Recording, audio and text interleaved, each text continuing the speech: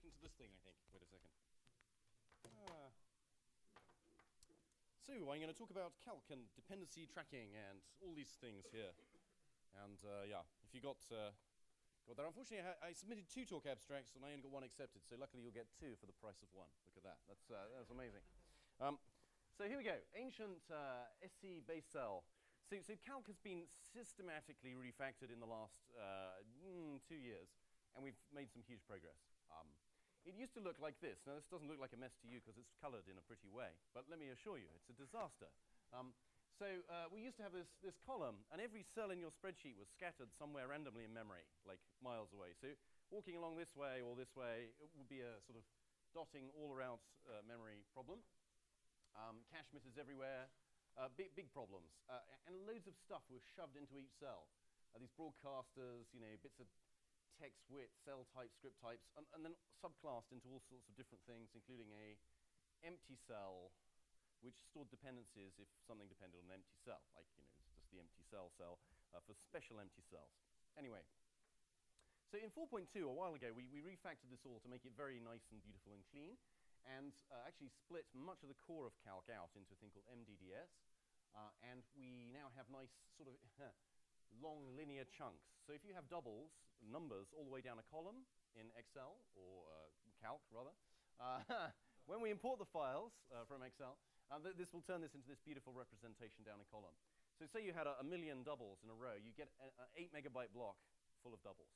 And this is very nice from a computation perspective. If you want to be adding these up, it's very, very simple to do, rather than dotting all over memory as you walk down this row and doing crazy stuff with big switch statements. So anyway, we cleaned it up a whole lot, which is great. So anyway, that's nothing new. That was here a year ago. The other thing we did was to try and share formulas. So previously, each cell had its own copy of the formula. So often in spreadsheets, you'll fill a column down. So you'll have 100,000 or whatever formulae, and they're all basically the same formula, just copy and pasted down to do the same operation on lots of data. And we would copy the formula tokens twice. So each of these, again, is allocated all over memory, and unfortunately, that still happens. But now we only do it once. So for all of these cells that are similar down a group, we have a single token array that represents the formulae, and then a reverse Polish notation, in case you're a reverse Polish person. So that's helpful for the interpreter. And that had a huge impact on memory usage. So we went from, this is for a sample document, which just has some formulae in it, sort of 30% plus savings there, which is quite useful. But there's still a whole lot more to do, okay? So we debonged one of the most stupid bits of Calc, and yet there's a whole lot more. So in 4.3, we had a dependency problem. So after all of this work, the dependencies were based, again, per cell. So each cell would look at the stuff it depends on. So let me just fire up a spreadsheet quickly, and maybe you'll understand this more easily. Let me see. So we have a spreadsheet here, and we have some data here, very imaginative data. Obviously, you shouldn't type in public. And you have something simple here, like a sum. And we'll just make it depend on that, right? So this guy at the top here depends on 3 cells to his left and below. And now when we fill this down, each of these guys would then, so if you look in the middle here, you see the row is slid down. So basically you have this sliding rectangle that is the dependency for all these. And when I change a number here, if I come in here, and I change that to 10, we have to update these 3 guys. I don't know if you noticed that, but these 3 guys here update, yeah? And the way this was represented before was extremely unpleasant. So basically, for each of these guys, you'd have a separate range that was sort of nailed into a very complicated area broadcaster slot machine. I don't know. It's kind of lucky. You pull the handle and your dependency calculates. But there were lots of these, one for each of these cells all the way down the column. But you looking at it and me looking at it as human beings go, well, it's obvious, right? There's a serious pattern going on here, right? You can see the pattern in the formula. So why not, instead of, wait a minute, let me get this slideshow working. So why not, instead of storing, hundreds of these areas and then trying to work out which one you've intersected with when you change data and what to notify, why don't we instead store 1?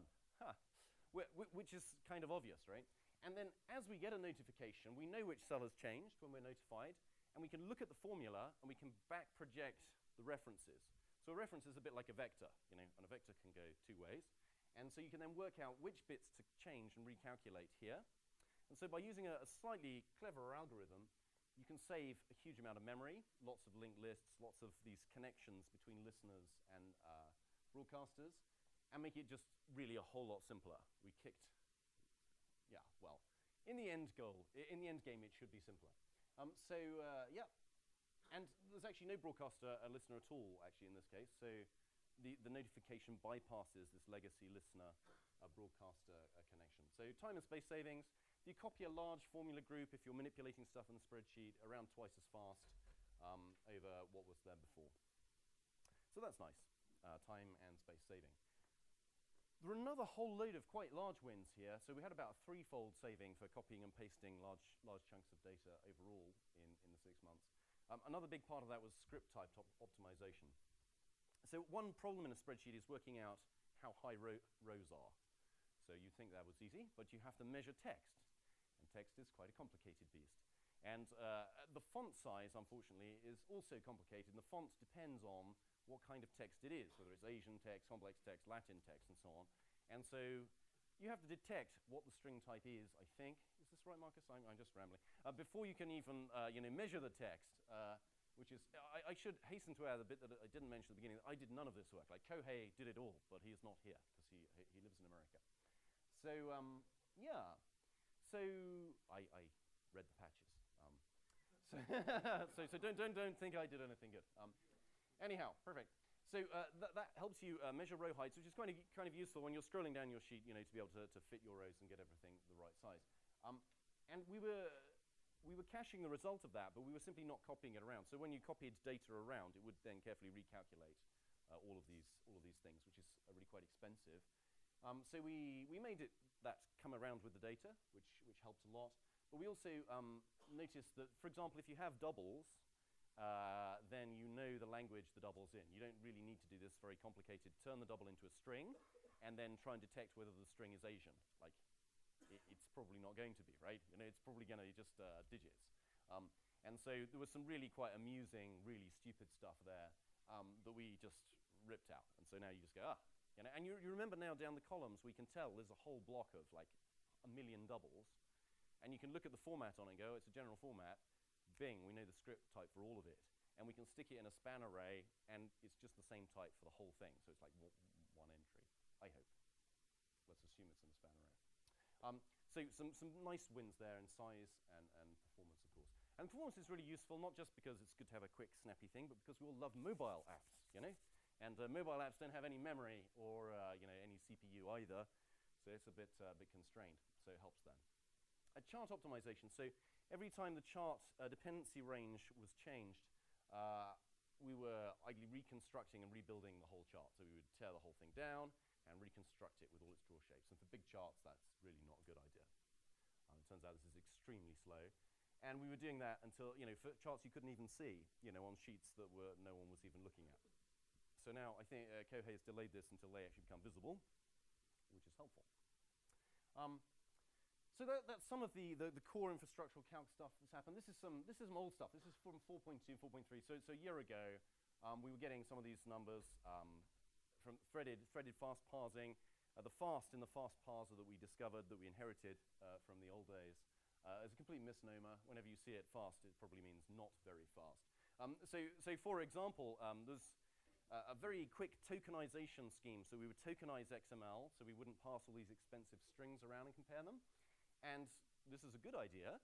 What is not a good idea is duplicating the string into an UNO sequence before you pass it to the tokenizing routine and then getting back, and then throwing it away again. So this completely wiped out any marginal benefit of that. So we fixed a whole load of stuff. And we started to see it because we split this out into its own thread.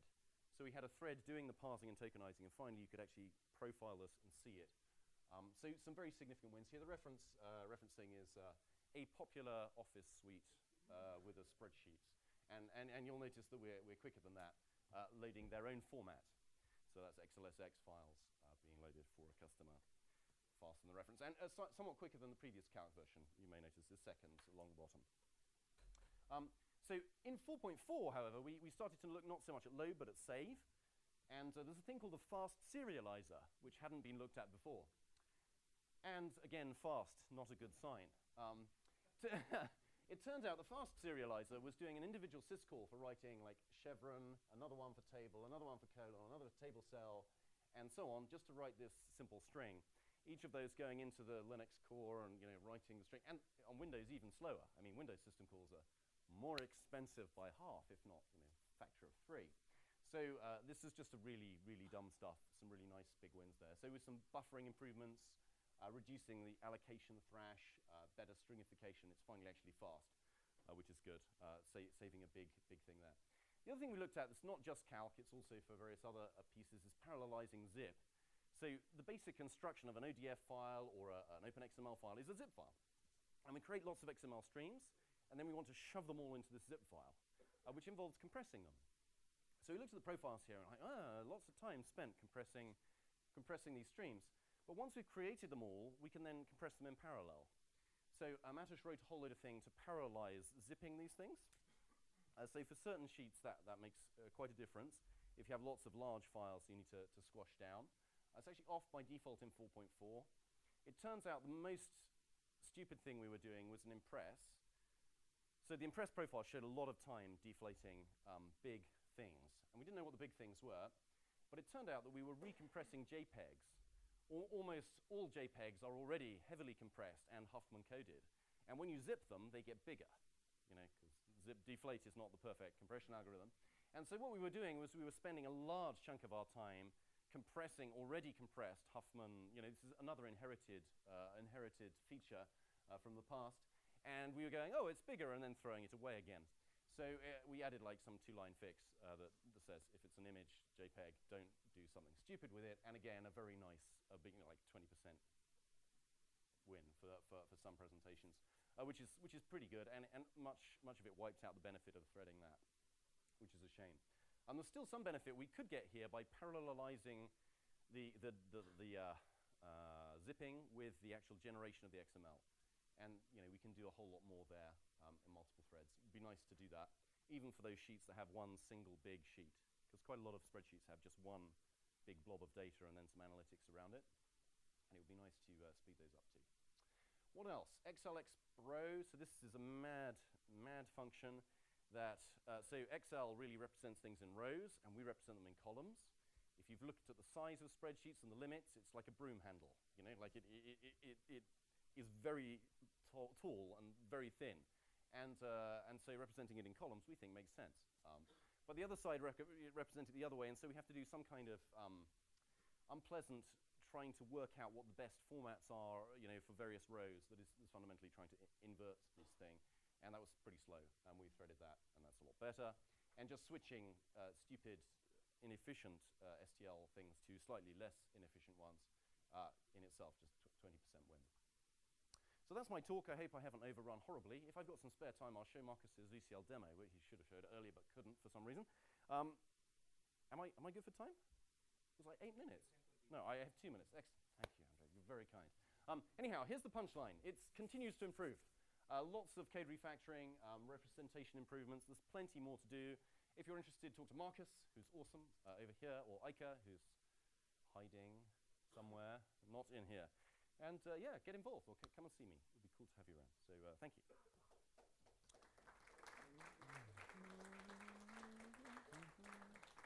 What am I looking at?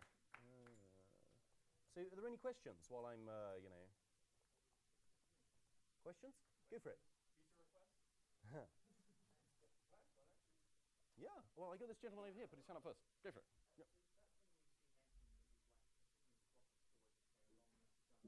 Yep.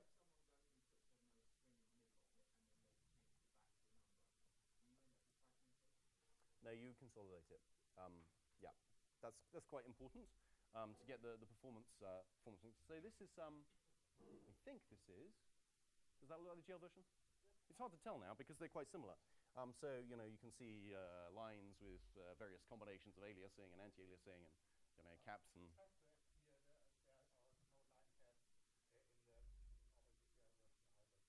Yeah, yeah. This is deliberate. Okay. So this has a line cap here or a cap and button whatever. But we want to test all the combinations. So that's that. Or for example, there's a nice one with the images. Ah, look at this beautiful, the image theme. So there's a whole load of scaling, interpolating, whatever logic that you want to do really quickly on the GPU. So just trying to get some sample data to play with VCL and make sure it works well. Did that answer your question anyway? Sorry, I got distracted. Yeah, we reconsolidate because we want the performance win. Yep. Yeah. Sure. Yeah, yeah. And that's a real pain actually, because when the default way that spreadsheets work is so. Let's see if we can get a calc spreadsheet here. So say you've got a whole load of data and a whole load of numbers, formulae like this, and you insert a row in the middle. Typically, it's broken it, right? You can't not break it, unfortunately, as you insert these things very easily. So we split this formula group into two, and now we do that. Almost inevitably, you paste the same formula in and you reconsolidate it, which is really lame, but life is lame. So that's actually pretty cool. But anyway, right, who's next? Sir?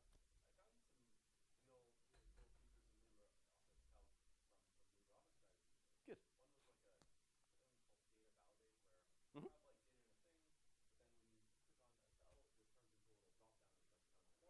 Okay.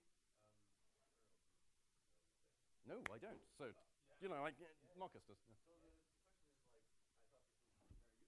Mm-hmm.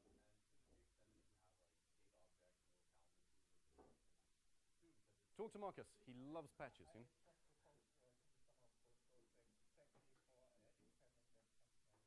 Awesome. So if you're a student, you can do this cool new feature this summer and get paid for the privilege with Marcus, who's cool.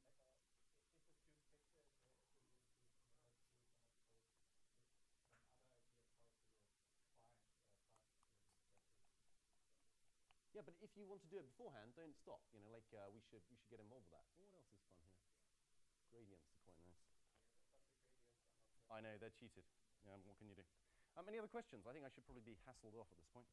Sir? Is this still low-hanging fruit, or how do you decide what to work on? Because there's so many different kinds of improvements. Sure. Yeah. So what we do is profiling-driven work. Okay. So this is for a customer who wants it to be faster. And, they look at it and they say it's too slow, and we say, fine, we'll fix it. One of the challenging ones was we wanted to be faster than Excel. We said, fine, we'll make it faster than Excel. Here's the price. And it was faster than Excel. Yeah. So where does it end? How much more is there to get into? Oh, gosh. There's still lots of low-hanging fruit in various areas. Like load time now. We need to work on libxml, because actually our problems are relatively small. Customer. So it's your time. If you want to work on it, we have some great ideas, but you can prioritize it how you wish. So lots of people work on what they want to work on. We do cool stuff in our spare time too, but customers keep the bread on the table and the children looking happy. So we would tend to do what they want, and they bring resources to help that. So in this case, that's customer driven. Obviously, in partnership with us, we work with them and say, look, here are the problems. Do you want us to fix them? And so yeah. So the heavily data-driven, profile-driven. I haven't shown you the charts and the lines and so on. yeah. To try and work out where we can get the maximum impact for the least cost. So, yeah. Cool. Thank you. Excellent questions. Isn't it?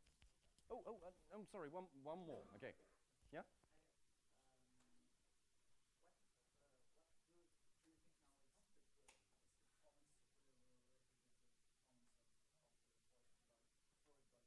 Uh-huh.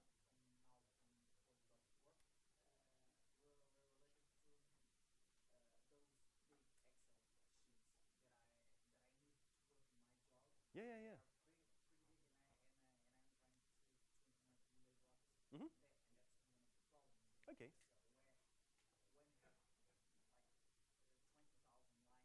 Yeah. Sure. Yes, of course. Yeah, definitely.